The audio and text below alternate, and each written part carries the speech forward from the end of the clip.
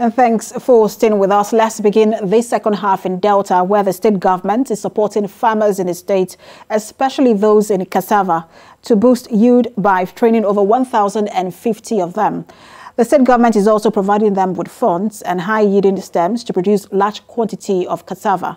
Commissioner for Information Charles Aniago, who disclosed this to newsmen after the Executive Council meeting, added that the government has decided to build a model abattoir in Asaba. Iken Amechi has more. Due to insecurity in the northern part of Nigeria, especially in the Middle Belt, which is regarded as the food basket of the nation, there is a drop in farming activities, which is now causing high price of food items in the country.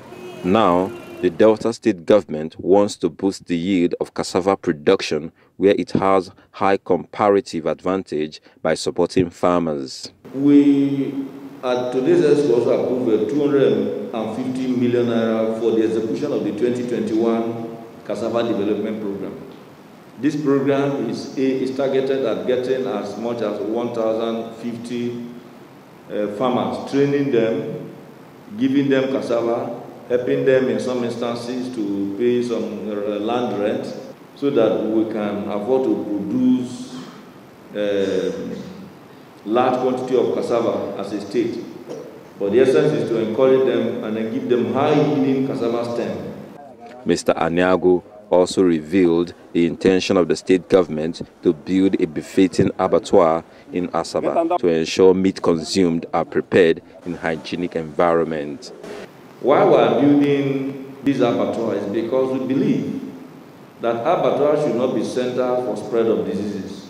Because when you slaughter any of the animals for consumption, if the environment is not safe, it means that rather than providing delicacies for people, you would have ended up spreading diseases.